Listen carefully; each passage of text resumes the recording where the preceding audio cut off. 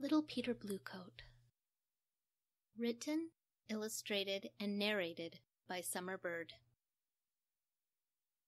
Once there was a little boy named Peter. He always wore a blue coat that used to belong to his father, so people called him Peter Bluecoat.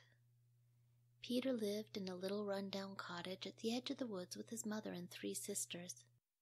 Peter's mother worked hard every day, leaving Peter at home to watch his sisters in the summer when school wasn't in session. Before she left, she'd say, "Be good. I love you. Whatever you do, don't go near Troll McGregor's rock garden." Peter would roll his eyes because she said the same thing every day, and he wasn't 4. He could remember something from one day to the next. His sisters Flora, Moira, and Cora would all say, "Yes, Mommy," and try not to cry because they were 4, unlike Peter, who was much older and almost grown up. But hearing about Troll McGregor's rock garden day after day made Peter more and more curious. His father had disappeared near there while chopping wood 2 years ago, and Peter somehow just knew that he wasn't dead. He wanted to go and look for him, but he was sure his mother would never agree to let him go. So he came up with a plan. A silly, fussy neighbor often needed help with chores. Every day for a week, Peter trudged over to her house, trailing his sisters behind him. He knocked on the door. After a bit of crashing and thumping, Miss Jemima would look out her door. "Oh, it's little Peter Bluecoat," she'd say. "You're just in time. I need some help." And then she'd ask him to chop wood or move furniture or beat rugs, and Peter would do whatever she asked, while his little sisters watched and giggled and picked strawberries when they thought no one was looking. At the end of the week, he came over again and waited for Miss Jemima to answer the door. Crash, thud, thud, crash, thud.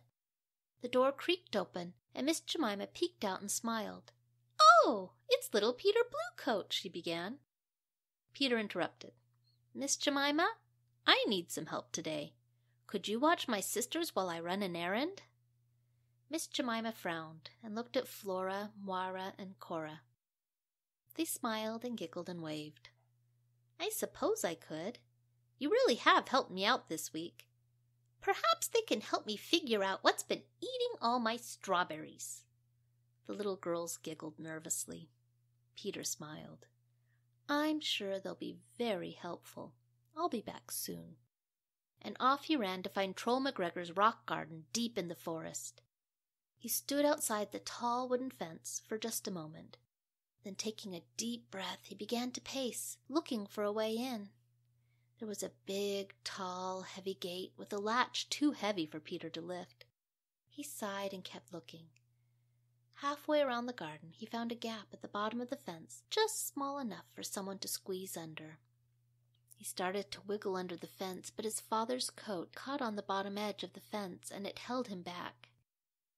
He paused and wondered if this was a good idea.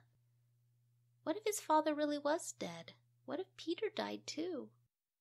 What would his mother do if he wasn't there to watch his sisters? Miss Jemima could watch them, Peter decided, and his father wasn't dead. He couldn't be. Peter wriggled out of the coat and left it under the fence. He stood up and looked around. The rock garden wasn't what he expected.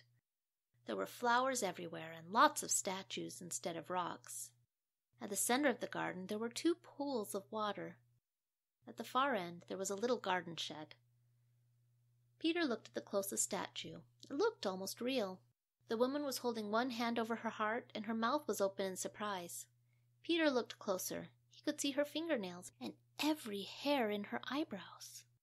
Walking closer to the pools, Peter continued looking into the faces of the statues, and then he looked up and somehow he recognized one of the statues on the other side of the pools.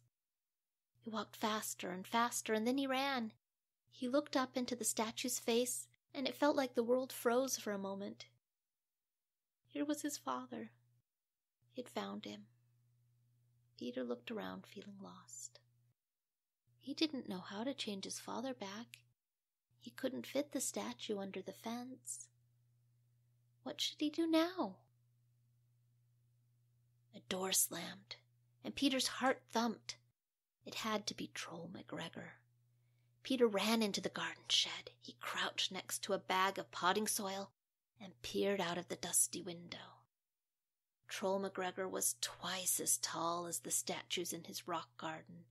He was hairy, and his nose was big, and his teeth were sharp and stuck out in all directions. He was smiling, and that was the scariest part of all. He had a big bag slung over his shoulder. He walked up to the pools and set his bag down. He reached in and pulled out a really big spray bottle. He put on some plastic gloves and dipped the bottle into the water to fill it. He reassembled the sprayer and dropped it into his bag. Then he left. Peter waited a moment. Then he crept out of the shed. Troll McGregor was probably leaving to make more statues for his garden. Peter picked up a plastic watering can nearby. If one pool turned things to stone, then would the other change them back? He dipped the watering can into the pool the troll used, being careful not to touch the water. He tipped it out over a lily. Sure enough, it turned to stone. He poured more of the water over it. Nothing happened. He poured the rest of the water back into the pool. He walked over to the other pool and dipped up some water. He started watering the stone flower. After a long moment, it turned back. Peter set aside the watering can and he brushed his fingers over the lily. It was unharmed. He let out a deep breath. He stood up and grabbed the watering can. He didn't have much time. Just then, he heard a door slam. Peter was too far from the garden shed. He ran to the other pool and scooped up as much water as he could. Water sloshed out over a few of his fingers and his ankle. They went numb. He ran a strange sort of hobbling, skipping run towards Troll McGregor, who was stomping into the garden. He didn't see Peter until he was right in front of him. The troll had just enough time to scowl before Peter Bluecoat threw a watering can full of water into his face. The water dripped down his face and chest and arms, and they turned to stone. He fell backwards, and the ground shook. He dropped the bag when he fell. The spray bottle rolled out at Peter's feet, still full. Peter snatched it up and sprayed the troll with the water over and over until the bottle was empty and the troll looked just like all the other statues in the garden. Peter's heart slowly stopped pounding in his chest. His hands felt stiff, and he realized that the water had dripped all over his fingers and they'd turned to stone, still curled around the spray bottle. He walked back to the second pool and dipped his hands in, spray bottle and all. The feeling came back into his fingers and he stretched them out for a moment. He dipped his ankle in the pool and then he rinsed out the spray bottle and filled it. And then he marched over to his father. He sprayed and sprayed and sprayed his father. When his father finally took a breath and smiled at him, Peter had to blink away the tears. Then he had to go back for more water to finish changing his feet back. Then his father picked up the watering can, and together they changed everyone back. When they finished, the sun was setting. Working together, 3 men got the gate open, and people started pouring out of the garden, cheering. Peter paused. "My coat," he said. He ran back to the gap in the fence, his father following him. Peter wiggled the coat around and managed to free it from under the fence. He brushed it off and handed it to his father. "I took good care of it for you, Father," he said. His father hugged him, coat and all. "I'm so proud of you," he said. "Thank you, Peter. Thank you for not forgetting about me." He took the coat and draped it over Peter's shoulders and smiled. "Keep the coat." Peter smiled and blinked back tears again. "We should go home," he said. "Mom will be worried, and who knows how many strawberries the girls ate at Miss Jemima's house. They'll probably all have stomach aches, and I'll probably be grounded." His father laughed.